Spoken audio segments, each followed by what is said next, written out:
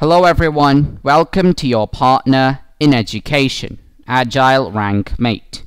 Today, we're going to be starting off a new segment titled SRMJEEE Search. Here we're going to be looking at some sample questions which we can use to study for the SRMJEEE exam. Today, we're going to be looking at some questions from chemistry. So let's start off. Let's look at this question. In the extraction of copper, the metal is formed in the Bessemer converter due to the reaction. Copper sulfate, Cu2S plus 2Cu2O gives 6Cu plus SO2. Cu2S plus 2Cu, Cu2S gives 2Cu plus S.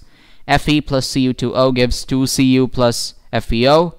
2Cu2O gives 4Cu plus O2. So, how do we solve this question? Well, it says that the question says that we're undergoing the extraction of copper, and the process, the reaction is asked for is the reaction that is occurring in the Bessemer converter. So when we come across the extraction of copper, you notice that copper is an element that does not react very well. So it's a metal that's less reactive. And for metals that are less reactive, we usually form sulfides. We form sulfides of those metals once we extract them from the ores, and then these sulfides are roasted, which means burned in excess of oxygen, and then we get the metal itself before the final cleaning. Now in the Bessemer converter, what we get is copper matte, which is basically Cu2S. Now this copper matte is converted to copper, and in order to do that, we need to roast copper matte. So therefore, we will mix Cu2S with oxygen. So Cu2S plus 2Cu2S plus O2 will give us Cu2O plus SO2. So when copper matte reacts with oxygen, we get copper oxide and SO2. Now, while this process is happening, another process involving Cu2S and Cu2O happens as well. So Cu2S plus Cu2O gives us copper and SO2. So therefore, since we have excess of oxygen, both reactions happen at the same time. So therefore, we finally get copper from the Bessemer converter.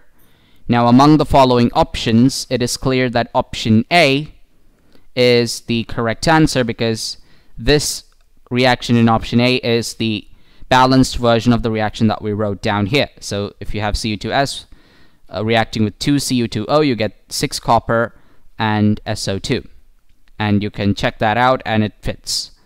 All the other options are incorrect, because in option C, iron is used, which is incorrect. Again, we have Cu2S forming Cu plus S. Again, that doesn't happen in the presence of roasting. And then option D is Cu2O. Again, breakdown of copper oxide into copper and oxygen. But then in the Bessemer converter, we have auto reduction, where there is no extra reactant needed to reduce copper oxide. So therefore, option A is the correct option. Now let's look at another question. Which of the following is the best method for reducing 3-bromopropanol to 1-bromopropane? This is a question on organic chemistry. Now we have three reactions given. We have 4 options. We need to find out which of these is the correct one. So first, let's look at the question. We need to reduce one compound, 3-bromopropanol, to 1-bromopropane. Now, if you notice, the first compound has the suffix al, which means that this is an aldehyde. On the other hand, 1-bromopropane has the suffix ane, which means this is an alkane. An aldehyde is any organic compound with the functional group CHO, while an alkane does not have any functional group. However, it only has single bonds between each carbon atom. So we need to find out which of the following methods is the best for converting an aldehyde to an alkane. Now we have three equations here: the Wolff-Kishner reduction, the Clemmensen reduction, and the Stephens reduction. Now the Stephens reduction is used to change nitriles to aldehydes. So if you use it on an aldehyde, it would not work. So Stephens reduction doesn't work. Now what about Wolff-Kishner and Clemmensen's reduction? If we look at option A, Wolff-Kishner's reduction, in this case, the aldehyde does turn into an alkane of the same order. But in order to undertake Wolff-Kishner reduction, we need to use hydrazine and KOH, which is potassium hydroxide. Now the problem with this particular reaction is the fact that we have a bromine atom added to the aldehyde in question. So if we use the Wolff-Kishner reduction, the bromine atom might get replaced, because the Wolff-Kishner reduction would also remove any other groups apart from the functional group. So therefore, the Wolff-Kishner reduction cannot be used. Now, since the Wolff-Kishner reduction is option A, that means option C cannot be used, which means that the only option that can be used is option B, Clemmensen reduction.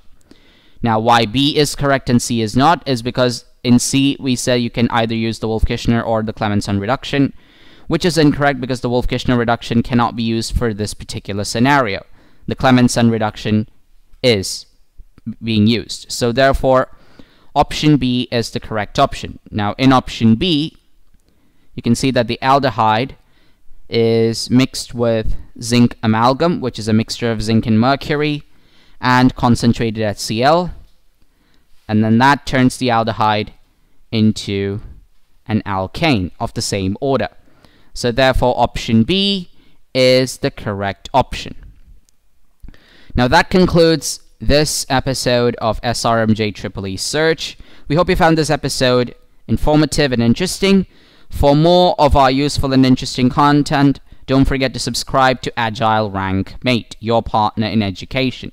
If you like the video, you can like it, share it with your friends, and also press the notifications icon in order to get more updates about our latest videos. So, until the next webisode, take care, stay alert, bye-bye for now.